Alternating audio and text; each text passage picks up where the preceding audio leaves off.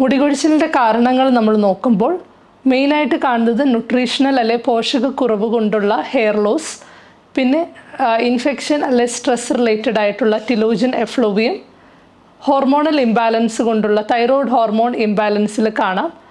പിന്നീട് നമ്മൾ കാണുന്നത് ആൻഡ്രോജനറ്റിക് അലോപേഷ്യ, സ്ത്രീകളെ അപേക്ഷിച്ച് പുരുഷന്മാരിൽ കൂടുതലായി കാണുന്ന ആൻഡ്രോജനറ്റിക് അലോപേഷ്യ അഥവാ കഷണ്ടി. അപ്പോൾ ഇതിലെല്ലാം നമുക്ക് സുരക്ഷിതവും ഫലപ്രദവുമായ ഒരു ചികിത്സാ രീതിയാണ് പ്ലേറ്റ്ലെറ്റ് റിച്ച് പ്ലാസ്മ തെറാപ്പി. ഇന്ന് നമ്മൾ ഡിസ്കസ് ചെയ്യുന്നത് പ്ലേറ്റ്ലെറ്റ് റിച്ച് പ്ലാസ്മ തെറാപ്പി അഥവാ PRP തെറാപ്പി പറ്റിയാണ്. നമ്മുടെ ശരീരത്തിൽ ഒരു മുറിവുണ്ടാകുമ്പോൾ അവിടെ വൂണ്ട് ഹീൽ ചെയ്യാനും ബ്ലഡ് ക്ലോട്ട് ചെയ്യാനും സഹായിക്കുന്ന രക്തത്തിലുള്ള ഘടകമാണ് platelets.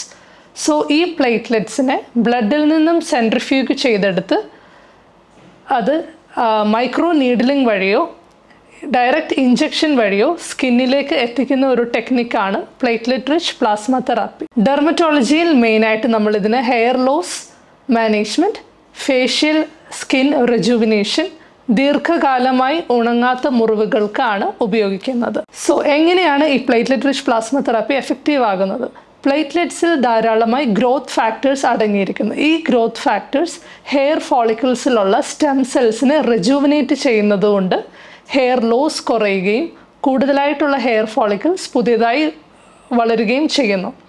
Facial skin rejuvenation, facial stem സെൽസിനെ ഈ ഗ്രോത്ത് ഫാക്ടേഴ്സ് റെജുവിനേറ്റ് ചെയ്യുന്നതിനോടൊപ്പം സൂപ്പർഫിഷ്യൽ ആയിട്ടുള്ള ആക്നി സ്കാർസ്, മുഖക്കുരു മൂലമുണ്ടാകുന്ന കലകൾ, കുഴികൾ, അതുപോലെ തന്നെ ഏജിങ് ഭാഗമായി വരുന്ന ഫൈൻ ലൈൻസ്, റിങ്കിൾസ് എന്നിവയ്ക്ക് ഒരു പരിഹാരമായി കാണപ്പെടുന്നുണ്ട്. Apart from dermatology, platelet rich plasma therapy we also use in dentistry, surgery and orthopaedics. So ഇതിൻ്റെ പ്രൊസീജിയർ എങ്ങനെയാണെന്ന് നോക്കാം. നമ്മൾ യൂഷ്വലി ഇതൊരു ഡെർമറ്റോളജി ഓഫീസ് പ്രൊസീജിയറായി OPDയിൽ തന്നെ ചെയ്യുന്ന ഒരു സാധാരണ പ്രൊസീജിയറാണ്. അറൗണ്ട് ഒരു ആവറേജ് ടൈം 2 hours ആണ് എടുക്കുന്നത്. സോ ഇതിനെ നമുക്ക് ബേസിക്കലി നമുക്ക് PRP പ്രിപ്പറേഷൻ, പേഷ്യൻ്റ് പ്രിപ്പറേഷൻ ഇങ്ങനെ രണ്ടായിട്ട് ഡിവൈഡ് ചെയ്തിട്ട് പറയാം. PRP പ്രിപ്പറേഷനിൽ പേഷ്യൻറ്റിന് തന്നെ അറൗണ്ട് ഒരു 12 to 15 ml വീനസ് ബ്ലഡാണ് നമ്മൾ പേഷ്യൻറ്റിൽ നിന്ന് വിത്ഡ്രോ ചെയ്യുന്നത്. അതിനുശേഷം അത് സെൻട്രിഫ്യൂഗ് ചെയ്യുന്നു. സെൻട്രിഫ്യൂഗ് ചെയ്യുമ്പോൾ ഒരു നിശ്ചിത RPM ആൻഡ് ഡ്യൂറേഷനിലാണ് സെൻട്രിഫ്യൂഗ് ചെയ്യുന്നത്. സോ ഡബിൾ സ്പിൻ സെൻട്രിഫ്യൂഗേഷൻ ആണ് കൺവെൻഷണൽ PRPയിൽ യൂസ് ചെയ്യുന്നത്.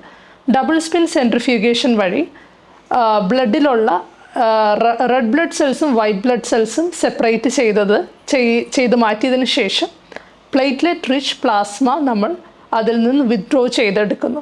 അറൗണ്ട് ഒരു 4 to 5 ml PRP ആണ് 1 സിറ്റിങ്ങിൽ നമ്മൾ യൂസ് ചെയ്യുന്നത്. ഇനിയും നമ്മൾ പേഷ്യൻ്റ് പ്രിപ്പറേഷനിലേക്ക് കടക്കുമ്പോൾ ആദ്യമായി നമ്മൾ ഇതിൻ്റെ പെയിൻ, ഇഞ്ചക്റ്റ് ചെയ്യുന്ന പെയിൻ കുറയ്ക്കാനായി ഒരു local anaesthetic cream or numbing cream പേഷ്യൻ്റിൽ സ്കാൽപ്പിൽ അപ്ലൈ ചെയ്യുന്നു. അറൗണ്ട് ഒരു 45 to 1 hour ആ പേഷ്യൻ്റ് ആ ക്രീം അപ്ലൈ ചെയ്തതിന് ശേഷം നമ്മൾ പ്രൊസീജിയർ സ്റ്റെറൈലായിട്ട് ബെറ്റാഡിനും സലൈനും ഉപയോഗിച്ച് ക്ലെൻസ് ചെയ്തതിന് ശേഷം ഒരു ഡെർമ റോളറുണ്ട്. ഡെർമ റോളർ പല നീഡിൽ സൈസിൽ മാർക്കറ്റിൽ ലഭ്യമാണ്. അപ്പോൾ നമ്മൾ കൂടുതലായിട്ട് സ്കാൽപ്പിൽ യൂസ് ചെയ്യുന്നത് 1.5 to 2 mm സൈസിലുള്ള ഡെർമ റോളറാണ്. റോളർ വെച്ച് സ്കാൽപ്പ് നമ്മൾ റോൾ ചെയ്യുമ്പോൾ ബ്ലീഡിങ് സ്പോട്ട്സ് ഉണ്ടാകുന്നു. അപ്പോൾ ഈ ബ്ലീഡിങ് സ്പോട്ട്സിലേക്ക് ഐദർ നമ്മൾ പ്ലേറ്റ്ലെറ്റ് റിച്ച് പ്ലാസ്മയായിട്ട് റെഡിയാക്കി വെച്ചിരിക്കുന്ന PRP preparation, either V splash it on the scalp or ഓരോ ഹെയർ ഫോളിക്കിൾ റൂട്ട്സിലേക്ക് നമുക്ക് PRP ഇഞ്ചക്റ്റ് ചെയ്ത് കൊടുക്കാം. ഇൻസുലിൻ സിറിഞ്ചിൽ PRP എടുത്തതിന് ശേഷം ഇഞ്ചക്റ്റ് ചെയ്യുന്നു. സോ ഈ പ്രൊസീജിയറിൽ പെയിൻ കുറയ്ക്കാനായിട്ട് നമ്മൾ 2 കാര്യങ്ങളാണ് ചെയ്യുന്നത്. വൺ ഇസ് ഫസ്റ്റ് നമ്മൾ ലോക്കൽ അനസ്തെറ്റിക് ക്രീം അപ്ലൈ ചെയ്യുന്നു. പിന്നെ നമ്മൾ PRP ഇഞ്ചക്റ്റ് ചെയ്യുന്നതിനോടൊപ്പം ഒരു vibrator device hair follicle stem സെൽസിൻ്റെ adjacent ആയിട്ട് ടച്ച് ചെയ്യുമ്പോൾ പെയിനിന് പകരം വൈബ്രേഷൻ സെൻസേഷൻ ആയിരിക്കും CNS ഡിറ്റക്റ്റ് ചെയ്യുക. സോ പെയിൻ സിവിയറിറ്റി നമുക്കങ്ങനെ കുറയ്ക്കാൻ പറ്റും. So among the treatment options available for hair loss management, നമുക്ക് ലഭ്യമായിട്ടുള്ള ചികിത്സകളിൽ വെച്ച് PRP തെറാപ്പിക്കാണ് least side effect and maximum results. So now we have an advanced version of PRP which is nothing but GFC PRP, that is growth factor concentrate PRP.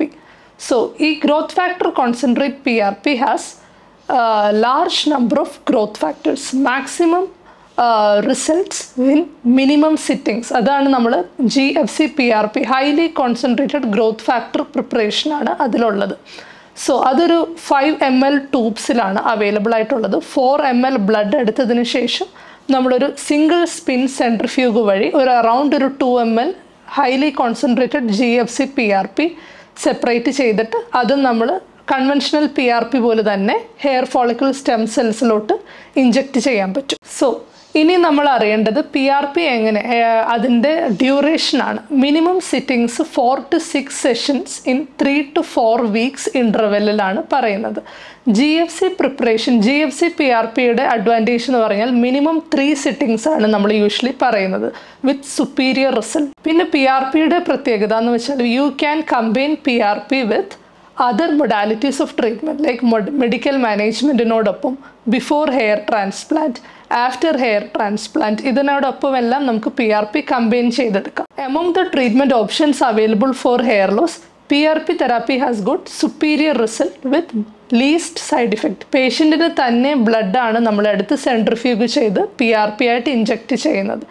So infectious part 0% risk ആണ്. So among the treatment options available for hair loss management, PRP therapy has good superior result with minimum side effect.